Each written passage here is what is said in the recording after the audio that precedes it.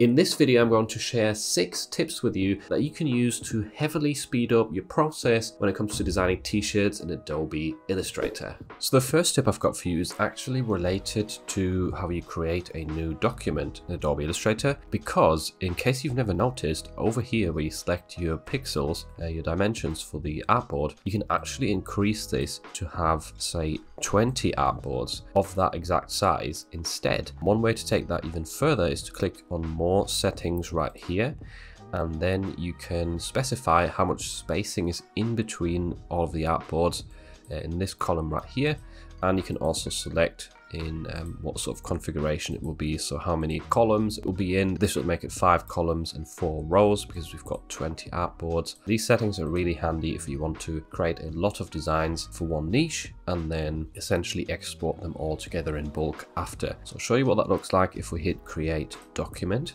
and as you can see, we've got all of our artboards set up next to one another. Now this is half the size of the Merged by Amazon dimensions, just because the space in the Illustrator document is quite quickly filled up if you use 4500 by 5400. Let's say you filled all of these artboards out with actual designs. This is also quite handy to kind of motivate you to create more designs for one niche, because you kind of want to fill out all of these empty ones, let's say once you've got halfway down, and it's sort of pushes you to be more creative and come up with more ideas. Once you've done this and filled all of these out, another thing you can do is go over to artboards right here, and if you don't see that option in your side panel, you can go over to window and just tick artboards right there.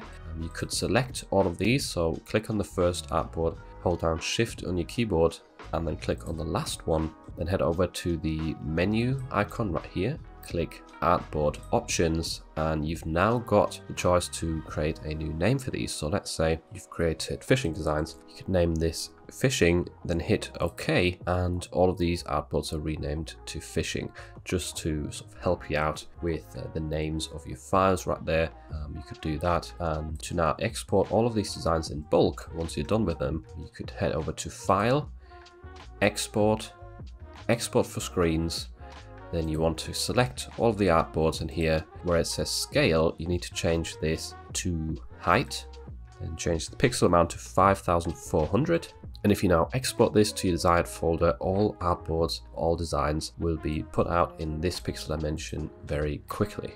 You can also rearrange your artboards if you wanted to by heading over to the menu once again, click rearrange all artboards, and let's say you're not happy with how many columns we've got or the spacing in between, then you can change that right here, increase the spacing and click OK. And as you can see, it's completely changed the layout without us having to actually move these around individually.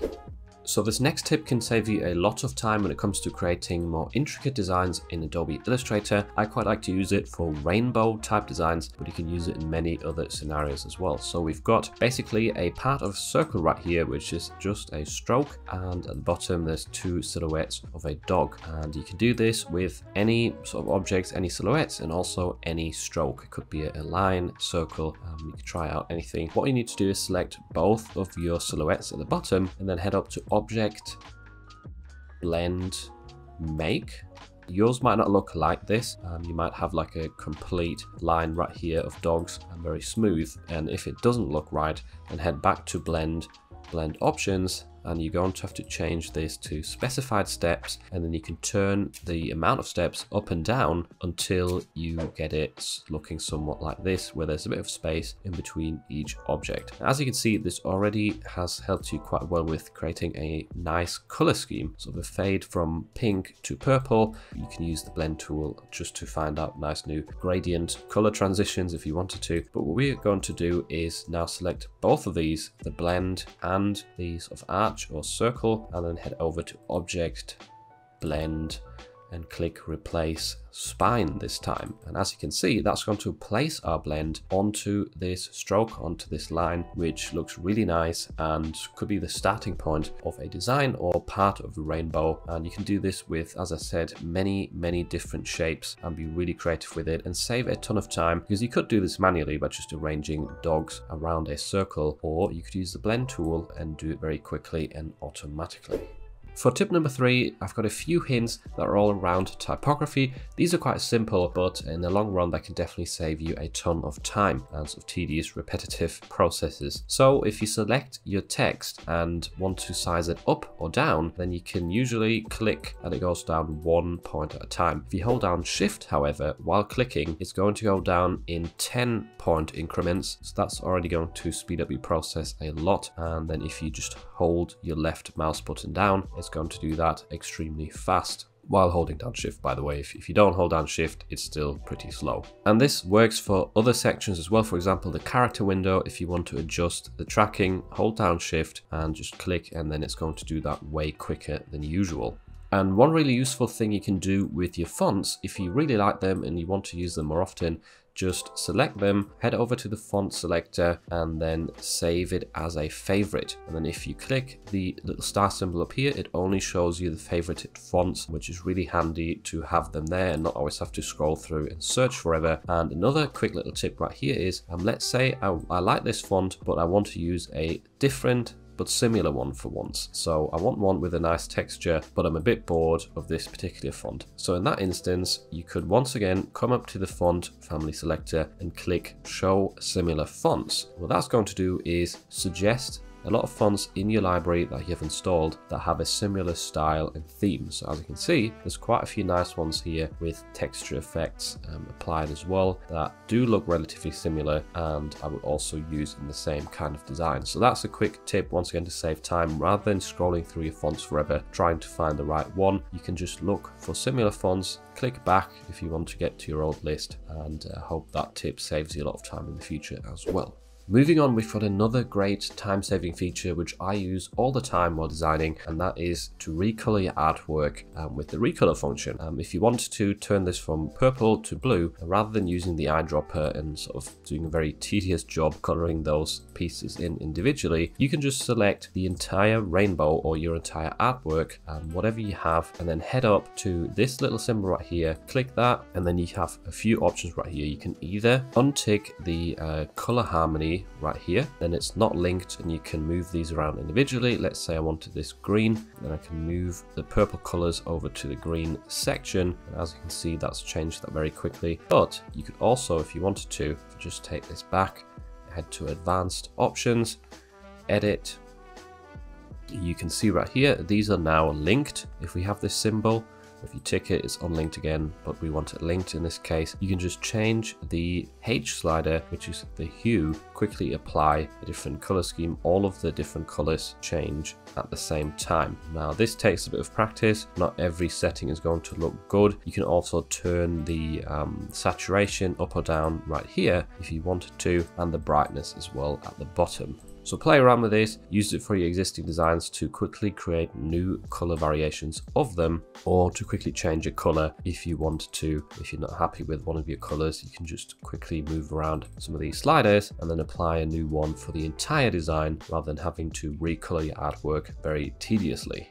With that little trick I just showed you, you could, for example, create a lot of rainbows like these ones right here that I created in the past very quickly. You just need one template and then you can bulk recolor them very easily. This is a bundle of rainbows that is actually available in my store, which is always linked down below in the description, by the way, in case you're curious. But I just wanted to show it to you so you can see how to actually apply that recolor artwork function. This next tip is really handy for creating designs with texture overlays. So instead of doing this one by one, there's a trick in Illustrator of how to apply texture to multiple designs in one go. So what you will need is a texture file in SVG format. So this is not a PNG. As you can see, they're actual vector paths. And what you then want to do is overlay it onto your artboard, change the color to something which doesn't exist in any of your designs, like this ugly lime color right here, which is definitely not present in any of my sunset designs right here. And then all you have to do is basically copy or duplicate this texture over onto all of the other artboards. And let's do this quickly for the other rows as well. So drag them down while holding down Alt and Shift until they're placed above the artboards, and then you can click Control D to duplicate the process. And now all you have to do is select all of these in one go, textures and the designs, or the sunsets in my case. And this is going to be quite a heavy task because we're sort of doing this for a lot of designs at once. But if we head over to Pathfinder, which once again, if you don't know where the Pathfinder is, head up to Window and tick Pathfinder right here. And then we want to click the divide option. Clicking that option, it might take a little while for it to process and apply the divide filter. The screen goes black sometimes as well. So depending on your PC speed, this might take like 10 seconds up to a minute. And obviously also depending on how many designs you selected. If you selected 100, it might take a few minutes instead of one. But once it's done, it will still look the same. And you might think, why did we do that? And the reason is, if we now zoom in and select one of these lime green pieces and head up to select same fill and stroke and then click delete on your keyboard, you can now see that the texture has applied to all of the designs and is cut out from the background. Now, one last step that you would want to take is just hit Ctrl Y on your keyboard. As you can see, there is still some scattered pieces right here left over from our divide function. These, just select some of them, hit Ctrl Y again. These are actually invisible, so they have no fill, no stroke color. So once again, we want to head up to select same fill and stroke and hit delete on your keyboard, and now everything is clear, no more pieces left over on the artboard. And if we now draw one of these sunsets over, then we can see the background color shines through. So I think it's about 30 sunsets, which have gotten a texture right there in just a couple of minutes time. For tip number 6, you're going to need the Actions panel, which, in case you can't find it anywhere on your sidebar, is hidden in the Windows section up here if you click Actions. The Actions panel is extremely useful because it can save you a ton of time by automating processes that you have to do over and over again. So for example, this design right here, if we wanted to center it on our artboard right now, we'd have to click horizontal line center and vertically align center, and that's probably a process that you've done a million times in the past if you use Illustrator. And instead of always doing that same process, you could just head over to the Actions panel, click create a new action, which is the plus symbol down here, then call this action align to center or align center, and you want to apply a function key. So let's say we use F7 just as an example. You could also add shift or control to that to customize the buttons on your keyboard, which will enable this function to be played automatically. Then you want to click record and do the same process again. So I have these designs selected and click horizontally align to center and vertically align to center. As you can see, it's recorded those two actions right there. And if you now click stop, then the action is saved for the future. And if you ever have the same sort of scenario, you can just hit F7 on your keyboard and it will instantly repeat those actions and align your design to the center, which is really, really handy. I mean, in that case, it maybe only saves you like 2 or 3 seconds. Yes, it adds up over time, but you can do that for any other task which you find yourself doing over and over again. And there's some like preset ones up here as well that you can use. And one really cool way to use the Actions panel to save hundreds and hundreds of hours is to combine it with if we go to Window, with the Variables panel, because you can actually import variables, meaning lots of different words, and have them swapped out on your design with an action. Now that is a topic in and of itself which would take like 10 minutes to explain, so I'm not going to do that in this video, but I have made multiple videos in the past that I recommend you check out if you want to learn how to scale out designs and create them in bulk with these two panels.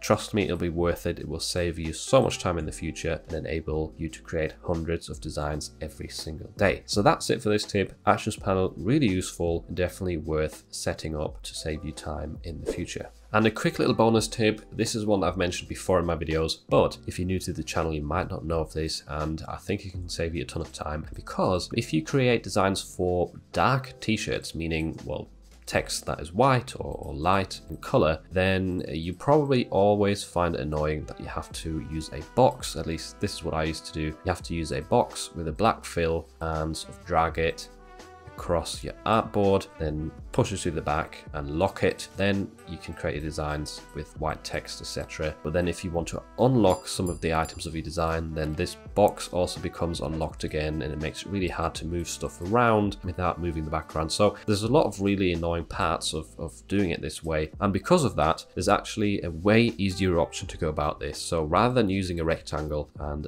placing it on your artboard, you can just head over to File, Document Setup, click Simulate Colored Paper, and change this white box to black. And then if you click OK, then your artboard has got a default color of black. Obviously you could use other colors rather than selecting black, but this is extremely handy because now you don't have to constantly fiddle around with a rectangle behind all of your design elements, which is really handy. It saved me a ton of time in the past, and I hope if the tip is new to you, it can also make your design process a lot easier. I hope you enjoyed this video and you found it useful, and if you want to increase the likelihood of getting sales with your t-shirt designs, then make sure to check out this video next, where I show you 9 different Adobe Illustrator tools that will help you create better shirts.